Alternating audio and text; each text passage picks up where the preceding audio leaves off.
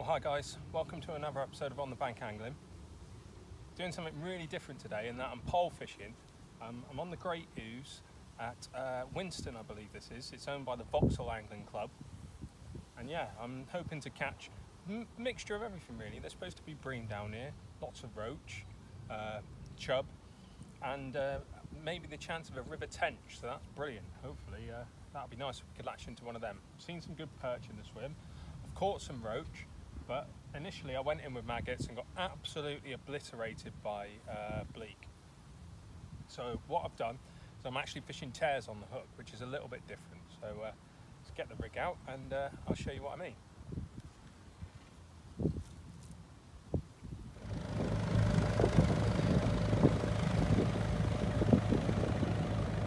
Boat with a big eagle owl on top, that's awesome.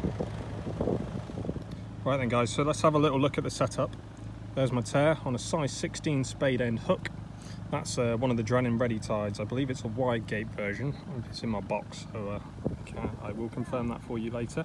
We've only got a couple of small droppers just above the hook link.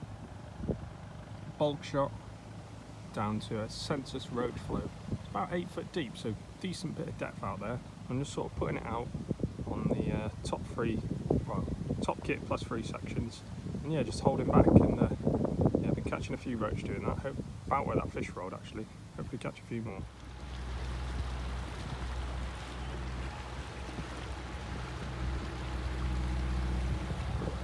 Alright, any good?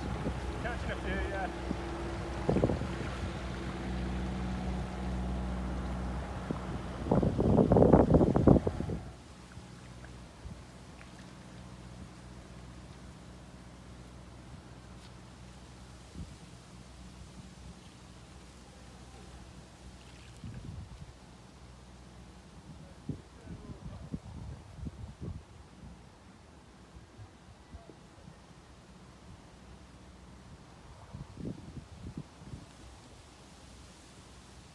It's a little bit busy here through the day at the moment.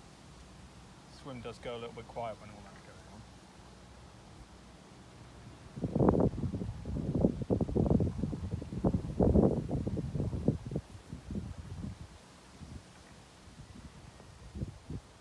But there are fish here, see? Lovely.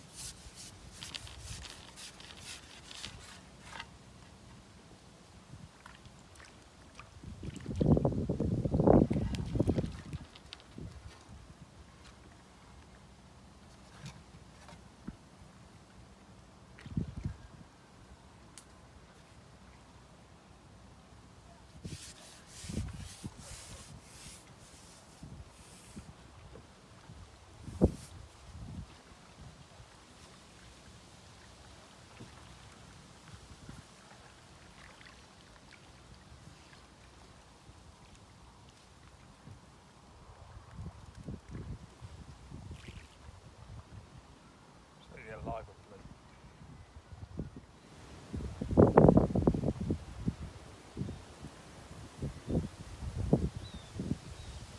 A bit frustrating with the tears, but I am going to persevere. Just picking out the roach, and if I put on a maggot, you'll see what I mean. Just bleak everywhere.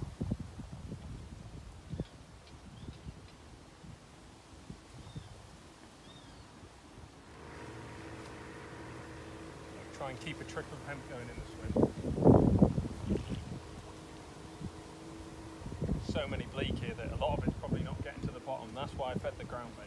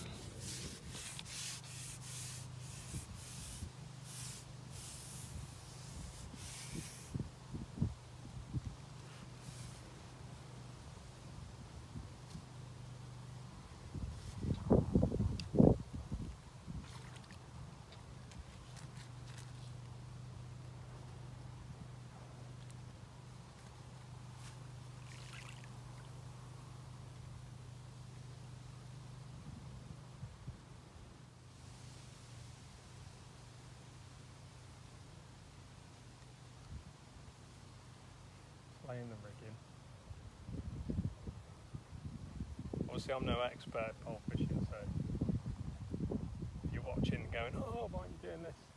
Obviously let me know in the comments.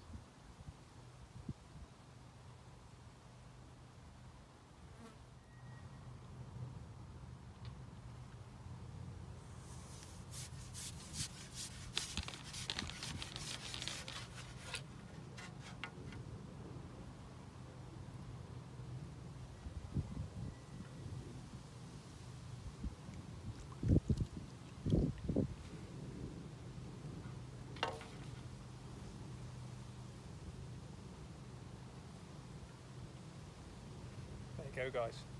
Roach on tears. Had loads of fish like that. Like just sails under each time. Probably should be catching a lot more than what I am, really.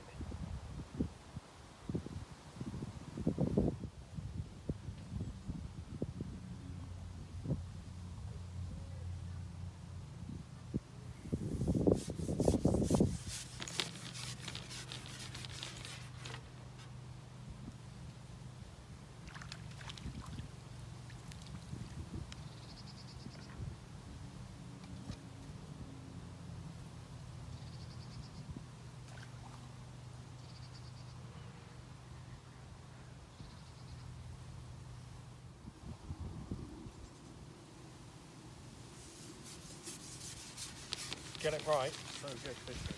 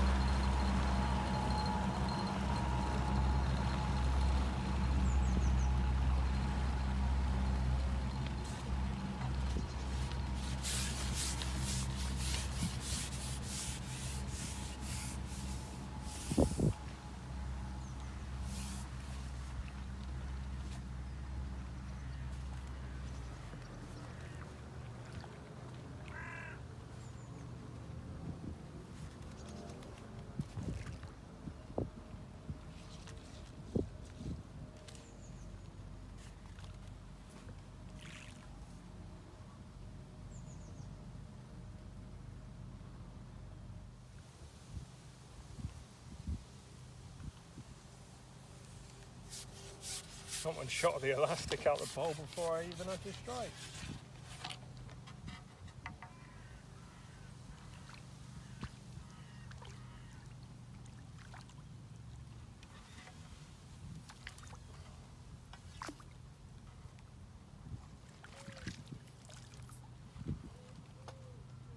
Who doesn't like catching roach, to be fair?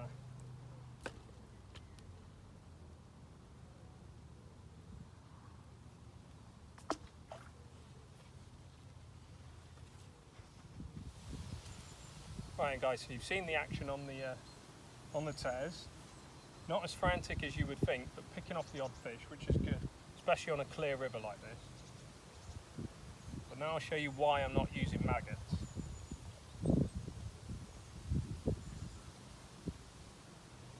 Mental.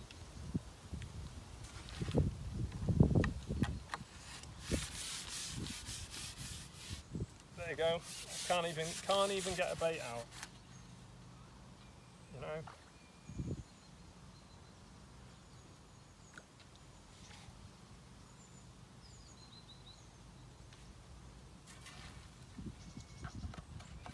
It's just no point when it's like that.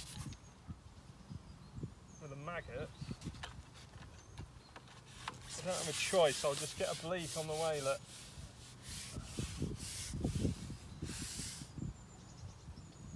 Lay it in and see what happens, but your maggots are already trashed by the time your bait goes in, so the float doesn't even lie down. Look.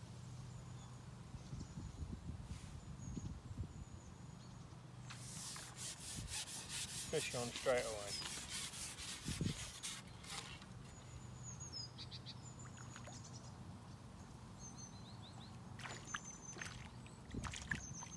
It's actually a perch.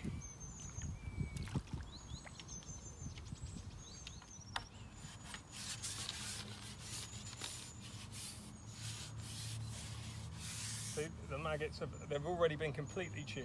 I mean, that perch was surprising last time, but I can see fish nailing these as soon as they go in there. You know, I've got a fish on. Not a very big one either, tiny. Oh. Oh, it's been grabbed by something. Let's grab that then. Look at that.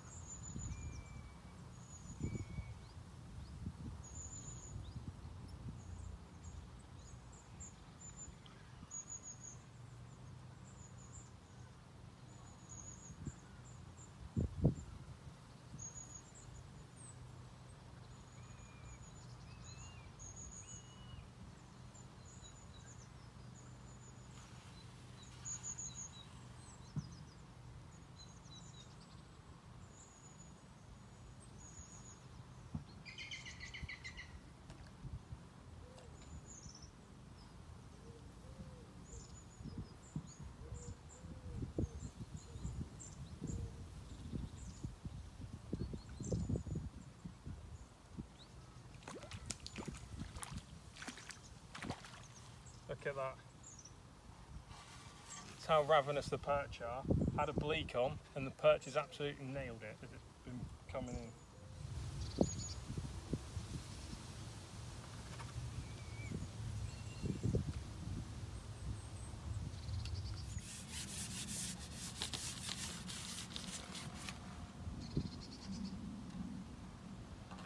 This one's just had a narrow escape. Life on the river if you're fishing the summer months. That pike's just absolutely nailed that. I had it on for a little bit, not very big pike, a couple of pound. But yeah, we'll get this one back straight away because he's a bit damaged. Right then guys, so the swim's gone quiet now. So what I'm going to do, got a couple of hours left in the day, is I'm going to ball in some more ground bait. So what I'm using, it's got the Bait Tech Pro Natural Dark Ground Bait. What I've been recommended by anglers that do a lot of this sort of stuff. Nice dark so the predators, the roach are confident feeding over it because they can't be seen by the predators. So yeah, got that mixed up with a bit of hemp and a bit of casters in it. So let's start balling it in. Obviously I've only got a very cheap pole. Part of the reason why I'm making this video is just to show people how easy it is to pole fish. You don't need a big expensive pole if you're only going to be messing around. And yeah, so what I've got, that's a Preston Innovations big cad pot, and that's all you really need, and my spare top kit, and I've got that on there. That's what I'm using to cut bait in. Okay, so that's in.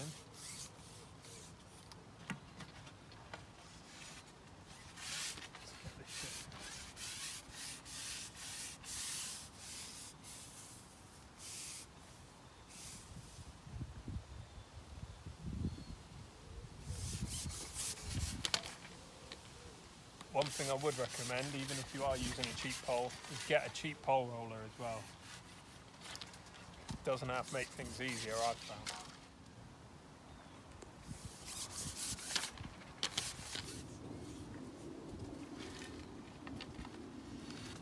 These aren't massive balls, so put 5 or 6 in.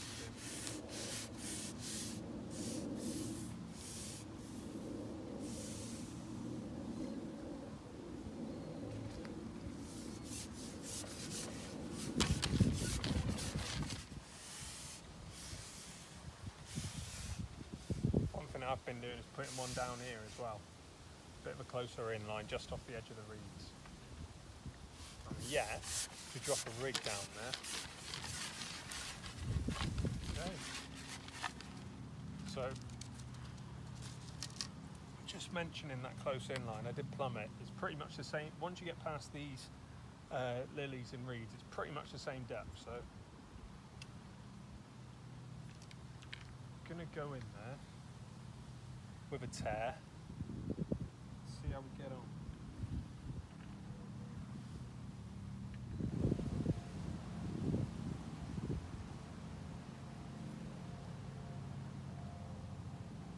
Okay, there's a fish straight away on that close in line.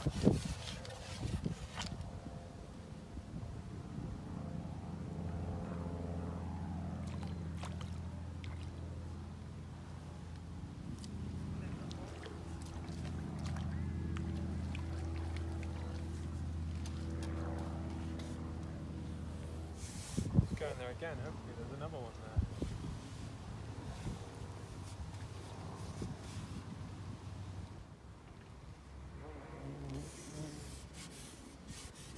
And another roach on that line.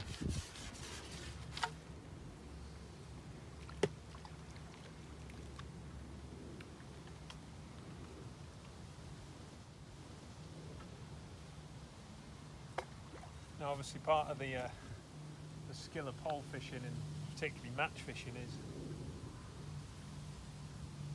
match anglers would know how to catch these fish quicker. That's why I've gained a lot more respect for match anglers really, because they do know what's going on a lot of the time.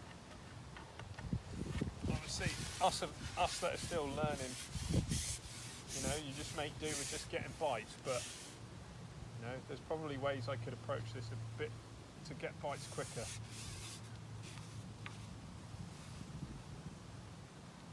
But we'll see. That's 2 fish on that close in line, that's alright. Haven't loose fed anything on that line, which is interesting as well. Just ground bait's gone in there.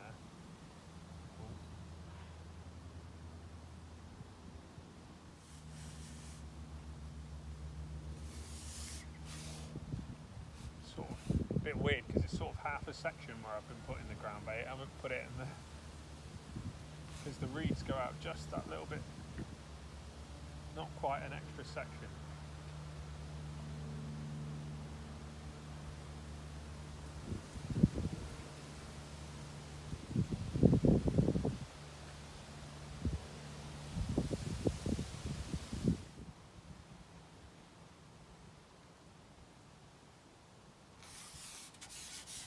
Another fish on this coastline.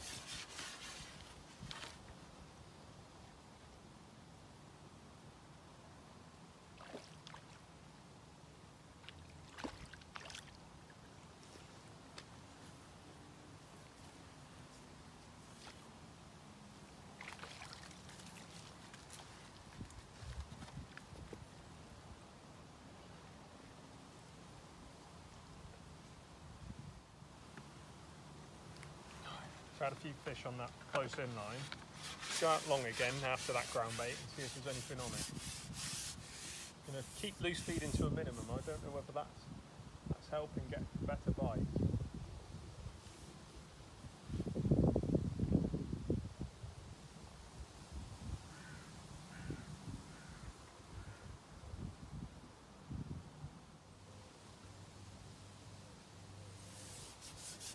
Fish.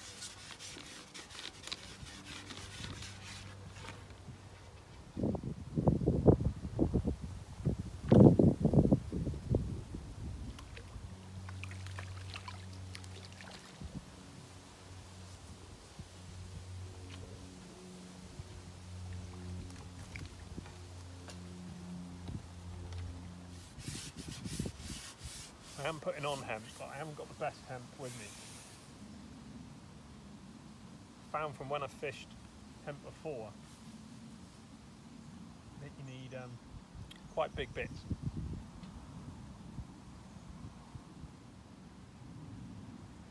Try the not loose feeding.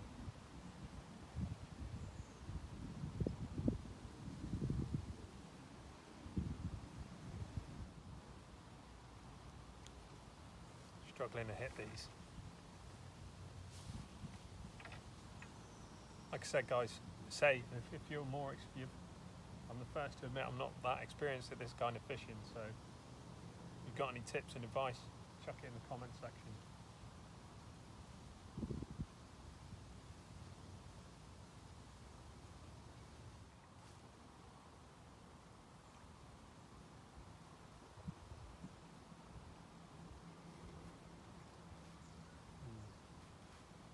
Certainly fish over the top of the ground bait anyway. There we go then, guys. So probably what, 5 or 6 pound of fish there. Hard work this afternoon, but it just shows even on the hardest days you can catch some nice fish. You do something a little bit different. Got some nice roach in here. Obviously all caught on hemp and tares. You know, some cracking sort of hand-sized fish. Lovely, you know, look, there's an absolute stack of fish in there, and yeah, brilliant fun. Just really want to see when they're really on and you can get the 20-pound bags. Now that would be awesome, wouldn't it? But there you go, that's a nice net of fish. Awesome stuff.